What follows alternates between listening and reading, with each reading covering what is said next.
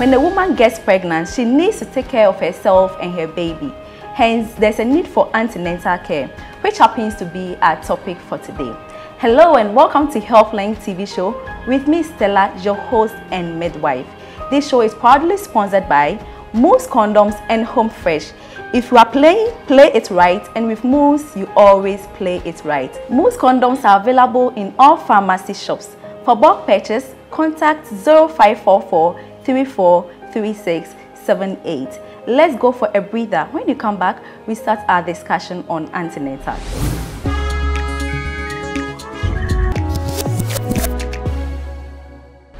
Welcome back. Do you think it's important to go for regular antenatal checkup? Do you think the numerous lab investigations are important? Nurse Dinah is here to educate us more on antenatal care. So stay with us. Nurse Dinah, you are welcome. Thank you. Hope all is well. God's grace. How are your pregnant women? They're all doing amazing. All right. So what is antenatal care? Antenatal care is the care given to pregnant women and adolescent girls who get pregnant by skilled health professionals throughout the pregnancy for the best health outcome for both the mother and the baby. And when can a pregnant woman start antenatal care? You start antenatal care once you realize you're pregnant. Most often, people get to know they're pregnant between the 6th and the 8th week of pregnancy. So you do a pregnancy test at home, or you enter any clinic or a pharmacy to get a pregnancy test done. Then you know you're pregnant, and then immediately you start antenatal care. Then now, why is it important for a pregnant woman to go to antenatal clinic? Antenatal care is very, very important because it helps to identify any complications that may arise in the pregnancy. Right. Okay, and it also helps to prevent some sort of complications that may arise in the pregnancy. Can you mention some of the complications that may arise? For instance, anemia in pregnancy. Okay. When you come to antenatal care, you're given guidance as to what to do so that you don't develop anemia in pregnancy. Your BPs are checked so that you don't develop pregnancy-induced hypertension. If you are home without attending antenatal care and then your BP begins to go high, you may not know. So once you come for antenatal care, your BP is checked, and then if you're developing pregnancy-induced hypertension, which is a complication in pregnancy, will be detected on time and managed as such. Okay, and what are the regular schedule for antenatal care?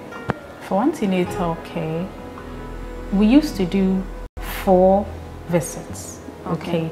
But this time on it has been changed to a minimum of 8 visits. Okay. So you're expected that within the first 28 weeks of your pregnancy, you attend antenatal care monthly, then 2 weekly until you are 36 weeks, then weekly afterwards until you deliver. Okay, and is it the same as those pregnant women with a complication or who are high risk? For these schedules, they are for women with normal pregnancies without any other complication. Okay. But once complications set in, your midwife or obstetrician would have to alter the times you come for the antenatal visits. So for high-risk women, it is dependent on your condition and in the healthcare provider taking care of you. And does it get to a point whereby pregnant women go to antenatal clinic weekly? Yes, it's possible. If the complications that have arisen is very severe, your midwife or the obstetrician would want to see you more often than the normal. So as a newly pregnant woman, what are the processes that I will go through when I come to the antenatal clinic? Okay, once you're pregnant and you come for antenatal clinic, the first thing we do is to confirm the pregnancy. Okay. You know, there are women who think they are pregnant but are actually not pregnant, especially women who are anxious, so anxious to get pregnant. So they will come with stories like, I'm pregnant, I've done a test, and blah blah. So you would have to confirm the pregnancy. After this is done, there are 4 main things we do. Okay. So we take the history, we do physical examinations of these women, we do laboratory investigations, then we educate them. With regards to the history, we would want to know your family history. We want to know whether there is any ailment in your family. for example, hypertension, diabetes. We want to find out about any psychotic conditions in your family. And all of these things will help us anticipate possible complications or conditions that may develop. Okay. We also look at your social history. We want to know whether you take alcohol or you smoke. Okay. Because alcohol and then smoking isn't very good in pregnancy. Okay. We would also want to know your last menstrual period. And this will help us to calculate approximately how many weeks the pregnancy is and also the dates of delivery. We look at your past obstetric history. That is if you have delivered before. We want to know how the pregnancy went. We want to know how the delivery went. We want to know whether there were any complications that came up during the pregnancy. Because if you had any complications, there's a possibility that it may come up again in this pregnancy. So what will you do about it if the patient is having any complication? If previous complications? Okay, if there was a previous complications, then we'll have to put measures in place. For example, if the person had hypertension in pregnancy, in the previous pregnancy, it will make us alert. We want to look out for a repeat of that in this pregnancy. You get me? So we'll be looking at the BPs and then paying very close attention to such a patient. So meaning a patient with bad obstetric history or bad social history or anything, you will put the patient under high risk? Yes, we will. So meaning the antenatal schedule for this patient will be quite different from a patient without any history, any complication in previous pregnancy? Yes. Okay. We would also want to know what is happening currently in this pregnancy, whether you have any complaints. For example, you're not feeling well. We'd want to know what exactly is happening to you so that we can manage that as well. So that is the part for the history taking. Then we do physical assessment of the pregnant woman. For antenatal visits, immediately you enter the room where the antenatal clinic is done, we look at you as you walk. We are looking at this so that we'll find out whether your pelvis is okay. If you are limping, it gives us a hint as to how your pelvis will look like. Oh, what is the pelvis? Can you explain it to us? Okay, the pelvis is the bony part of the woman. Around where, waist, yes, where around your waistline. Right. That is where your pelvis actually is. And this pelvis is very important because if you're to deliver vaginally, the baby would have to pass through the pelvis to be delivered. So it's very important that we know how your pelvis is. So as you walk in, we look at your gait, the way you are, how tall you are, how short you are, whether you're limping or not. And then it gives us a clear idea as to how your pelvis may be. Okay. And then when you enter, we check your vital signs. Vital signs here mean we take your BP, okay, we check your height, and we check your weight. All these are done as baselines so that in subsequent times when you visit, we would know whether you're developing any complication or not. Then we also assess you from head to toe. We look at the color of your eyes. Before you talk about assessments, what's the importance of checking the weight during pregnancy? So we would have to know the weight you started with. Okay, so that if you're gaining too much weight, it will give us an idea. Then it means that either the baby is growing too big or the water around the baby, which we call the liquor, is becoming too much. So we would have to investigate to find out why you're gaining so much weight. Okay. Yeah. So you can continue with the examination, the physical examination. Okay, so we are looking at head to toe examination as well. So we look at the color of your eyes. So if you come to us initially and then the color of your eyes is white, and then subsequently we realize that you're developing yellowish eyes, it tells us something, that oh, something is happening. That's why we would have to do all of these baseline examinations so that when you're developing anything, we would know. So we look at your breast, we do breast examinations, and we teach the mothers how to do self-breast examination. Okay. So that if there is any lump, any discharge, any discoloration anywhere, we would know. Then we look at the abdomen. On the abdomen, we would want to know how big the uterus, which is the womb where the baby is lying, is growing. If you have had any previous surgery, maybe a cesarean section or a laparotomy, there will be a scar there. So we would see that. if you forgot to let us know, once we see the scar, we probe further to find out what exactly caused the scar. We'll also measure the length of the uterus, and that will help us know approximately how many weeks the pregnancy is. And then we also examine the vulva.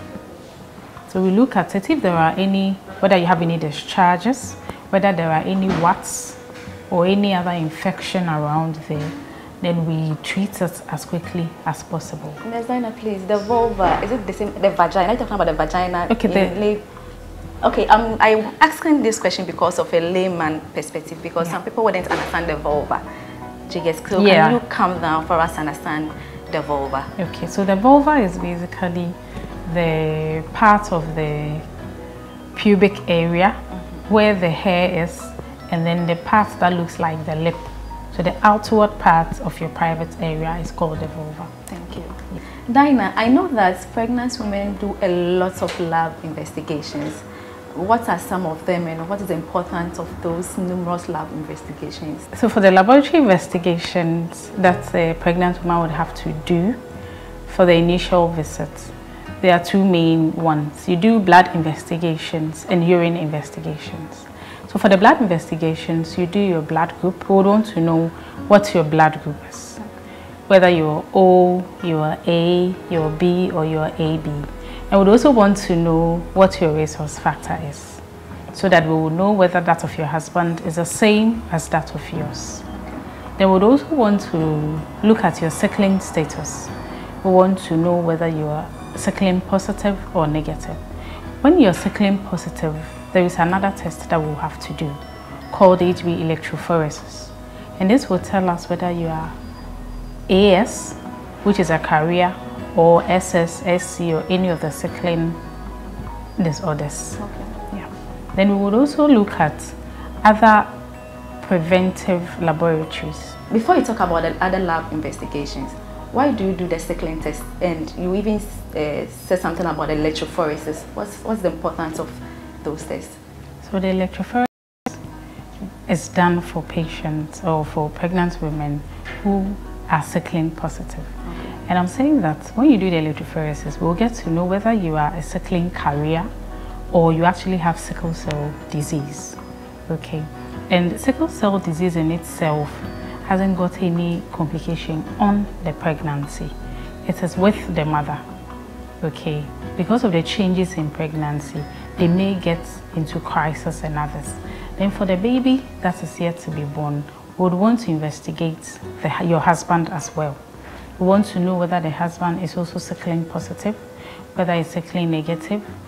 If it's sickling positive, is the person AS, SS, SC, and that would tell us how the baby would also be. Yeah. Aside from the sickling test, what other lab investigations are carried out? We would want to know the infectious disease state of the client. So we do HIV tests, we do hepatitis B tests, and we do syphilis tests. All these are screenings so that we know whether the patient or the client has any of these infections or not. These investigations are very important because we would not want her to pass them on to the fetus or the baby. So what about the urine?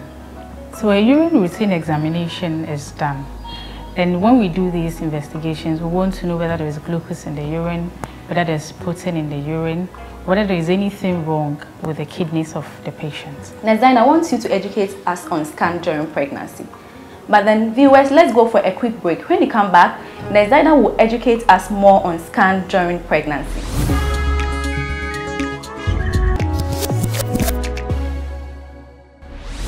I'm with my patient now. Her name is Ruth, and we want to find out how her antenatal care journey was. Mr. Ruth, it's saying, and maybe I catch us a operation. Oh, Pacho. Me started antenatal, and I'm be fine, mommy. Me try my first scan, she near me. Me try my second scan, she near me. But me do my third scan, and date no what me scan so no. Edu ye no man wo. and doctor say yes a midwife for say me go doctor. Okay. Nti me go doctor no na doctor say you be sama me another date biom aso ahwe. Okay. Sa date me do ye. Manwo. Okay. Me da so wo fie afede my worried say adentina oba bia to make him na me dey do me so die. Nti me ti fie me baaye no na doctor say ene obeye me operation. Okay. E kan sa no patcho me yem hye me kakra because me ti bi da. Na why your operation done? Patcho de na me nye bi da. Okay. Me yem hye me. Nti e ba sa no oni me kasa e sa midwife for me kasa e na makoma ba form. Ena yekoye me operation. Yekoye wie me nya be ma. Okay. Nti eni beto operation room mo die. Auntie ya kakra but omuye na nasa omuye. Actually won't mean that horse ma yo nti mama bi papa bi wo mechi eduro nti ma eduro ne kun me honam. Okay.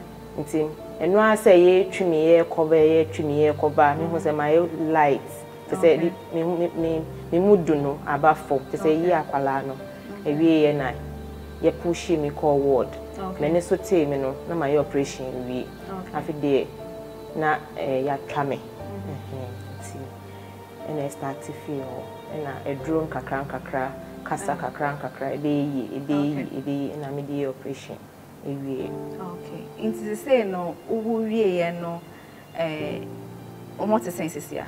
Oh. Ya mo but ube ni den. Say nyame ama obaako na obe ma operation to ube fa ne sa ya but nyame adom me ho ye. Why operation do was saying? Pacho sesi a meti hai. Makoye bi sesi a na ma be. Nti we ka ho a mi nsanie. Okay. Ni eba asa no first one no.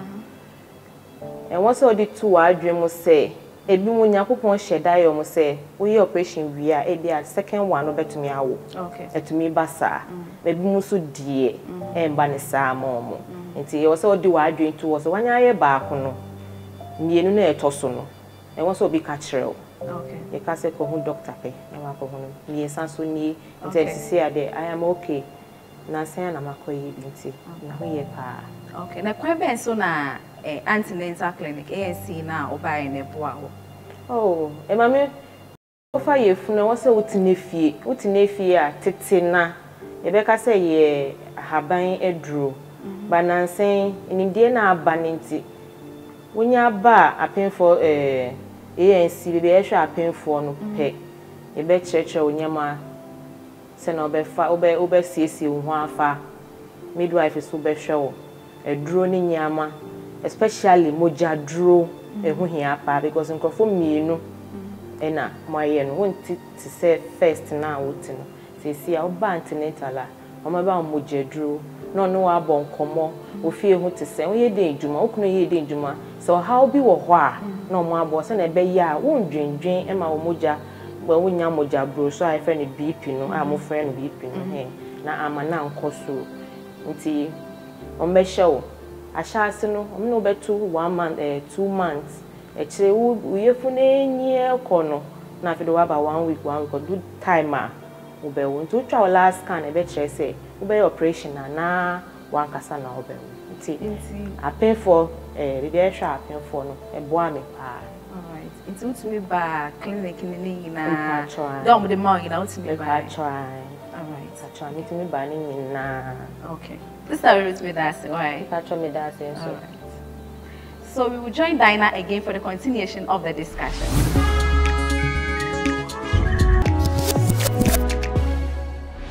Thank you, Ruth, for sharing your antenatal story with us. So, next, Dinah, what is the number of scans that can be done during pregnancy? During pregnancy, you need a minimum of 3 scans. Okay. That is 1 scan in each trimester. So in the first trimester, you take a scan, and this scan will help us to know where exactly the pregnancy is, whether it's in the womb or it's outside the womb, which mostly is called an ectopic. Then the first scan will also help us to date the pregnancy. And when we get the correct date, it will help us to be able to identify when the pregnancy is going post-dated. So the second scan you would take will be in the second trimester. And this usually is an anomaly scan. So that will let us know whether the baby you're carrying has developed any abnormality or not. Then a third scan is taken in the last trimester of the pregnancy.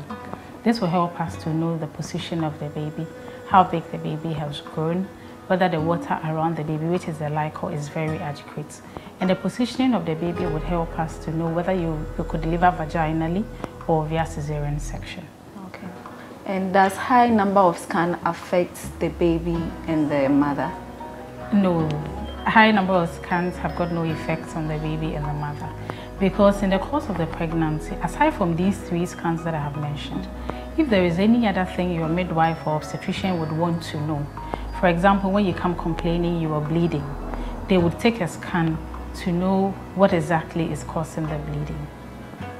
And as a midwife, how do you motivate your clients or your patients to come to antenatal clinic?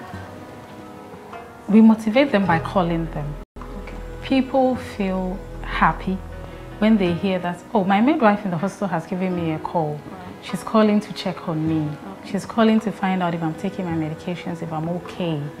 We also visit them at home, which is home visits. Okay. Yes, so once you interact with them and they realize you care about them, they tend to attend any visit you schedule with them. Wow, that's nice of you. Keep it up. Thank you. And so I want to know about the pregnancy school concept. How does it work? Because I've been hearing a lot of pregnant women. I'm going to pregnancy school and a whole lot. So can you explain it to us? So pregnancy school is basically putting a number of pregnant women together. So like you do in schools, students come together to learn. But with the pregnancy school, pregnant women are put together. They come and then they share their experience. They also get to learn about things to expect in the pregnancy. We take a topic at a time. So because of that, you get to really understand one topic at a time. For example, in an hour, we can be discussing how you would know when labor sets in. We can be discussing other topics like what kind of foods will you eat?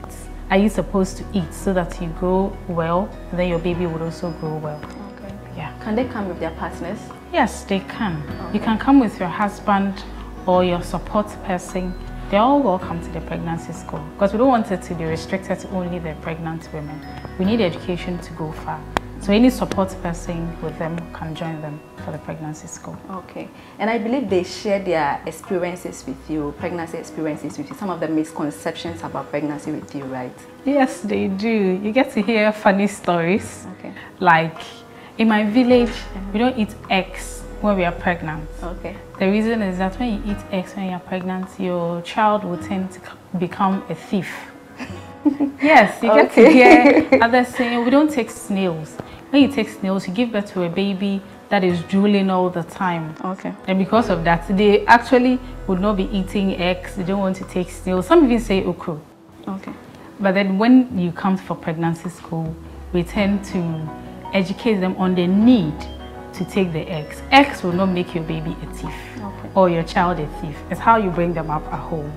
That will make them better or worse children. All right. Thank you very much for educating us on antenatal clinic. You're welcome. We hope to see you soon. Okay. Viewers, I believe you've learned a lot about antenatal clinic, and I've also learned so much about it. Please try as much as possible to visit antenatal clinic during pregnancy. Join me next week as we continue to talk about issues concerning women's health. Have a good evening.